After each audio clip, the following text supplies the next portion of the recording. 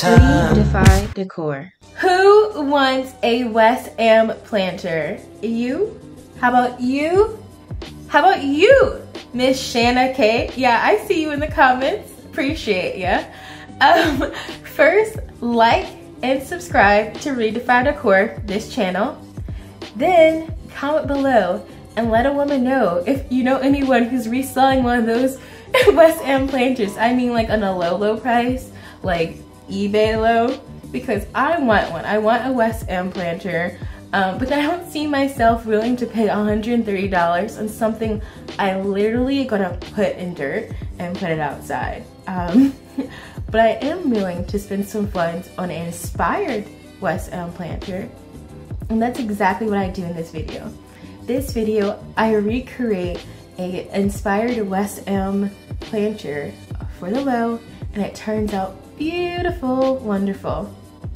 In addition, I also create 3 more DIYs: a planter, a plant stand, and a cute vase. And I'm gonna tell you, 3 out of the 4 DIYs turned out wonderful. Like, you're gonna love it, you're gonna be inspired, you're gonna wanna do it yourself. And then the other one, some may describe it as being unique or having character, but come watch. The West Elm Inspired Planter is very simple and doesn't require a lot of materials. All I'm using is this trash can from Walmart, some spray paint in satin peacock blue, and then this planter over here from Lowe's. And that is literally it for this project. I use a medium grit sander on the trash can to help the spray paint adhere. This also creates a mimic texture of the planter. The trash can and the planter is now spray painted. I did do 2 coats for each, and I love how the color turned out. Even though they're both different mediums, they still look the same. They still have a nice satin shine to them. Okay, so the next part and the finishing part, final part, is just to hot glue the base, well, the planter. I turned the planter upside down. Oops, you didn't see that. So the planter's supposed to be this way. I'm turning it this way and then just holding it down. I'm probably gonna put some weight in it to make sure that it's fixed. Okay.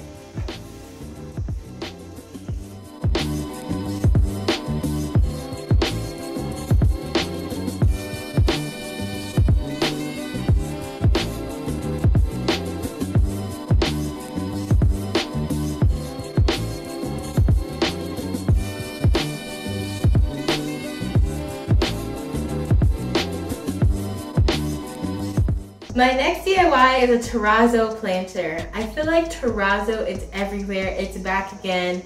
Some may argue it never was gone. I would argue against that. Anyway, this Terrazzo planter is gonna be nothing like you've seen before. I feel like you can go to Target and probably get a Terrazzo planter, which is probably gonna be like painted white with splattered abstract colors on it, which is probably cute. I'm not gonna argue, like, Target never goes wrong. It's probably cute.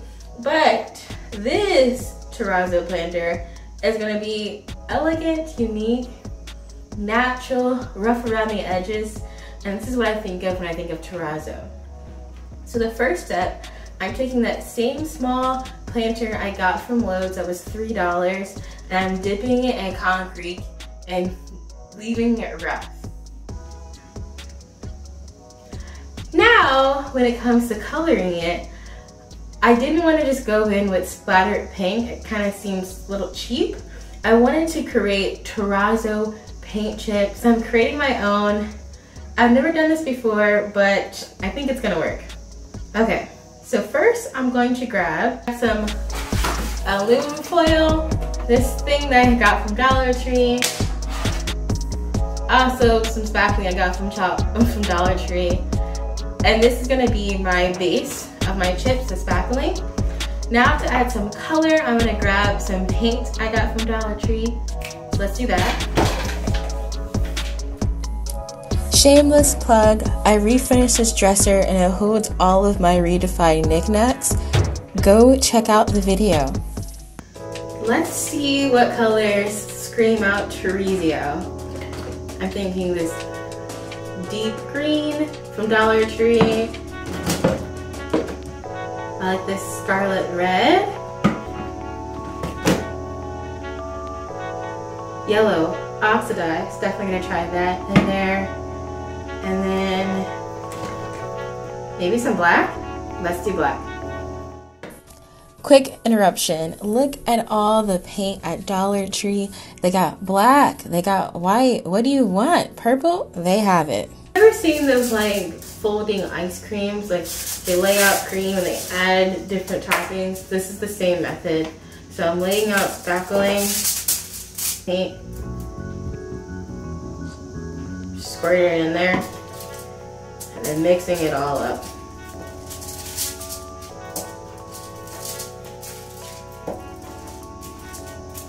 Look how bright that coloring is. Look how nice and pigment it is for Dollar Tree paint. This is really good paint. Really high pigments. I wasn't expecting it to be that great. Okay.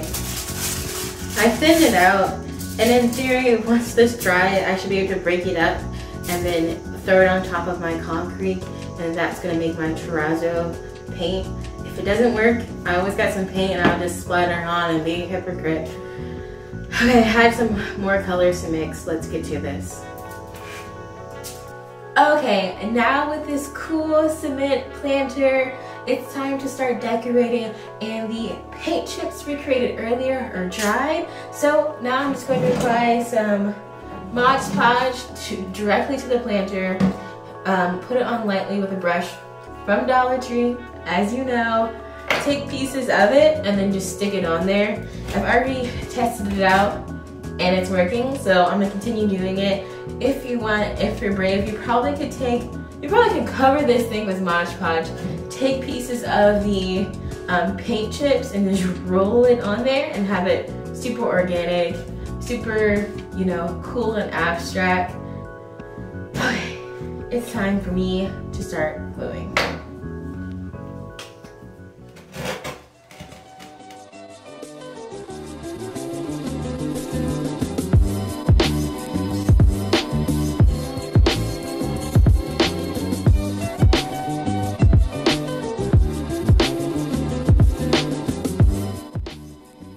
With more pieces, you can really tell it's coming together, getting an idea of how it's going to look.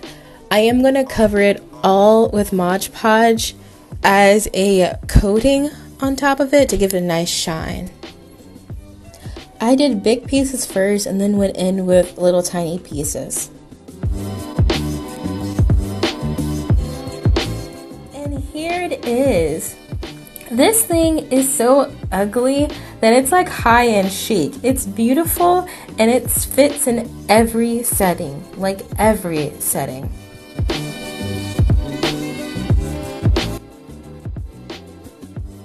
I'm taking this vase, which I got from the thrift store, some of my Dollar Tree paint, as well as baking soda I got from Dollar Tree. And this mixing bowl, yes again, I got it from Dollar Tree. I'm gonna take my acrylic paint, put some baking soda in it, and then put it on the vase to give it texture to it. This vase already has some really cool lines, so I'm hoping the texture just really brings that out. Let's give it a try.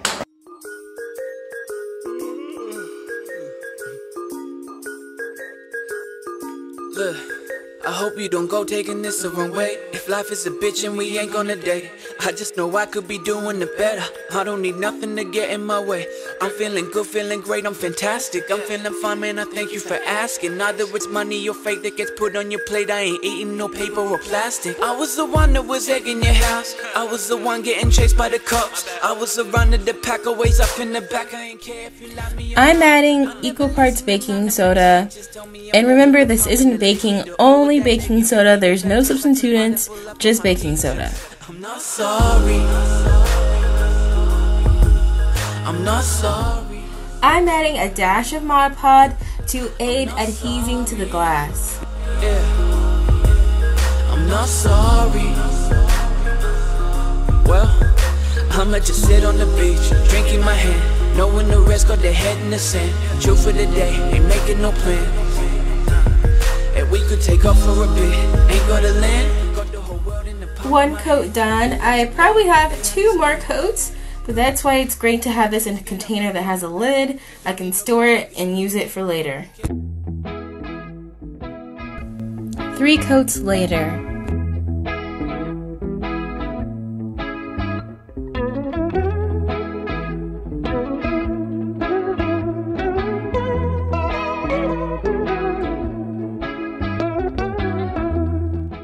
To the cement from the prior project, I threw a towel in and I'm getting it nice and wet and just covering the towel in cement.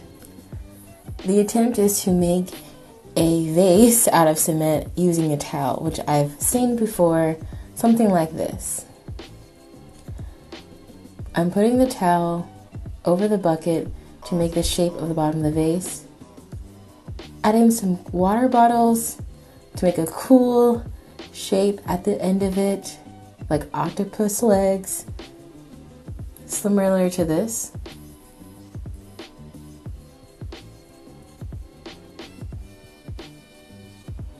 And that's it. I'm gonna let it dry overnight and see what happens.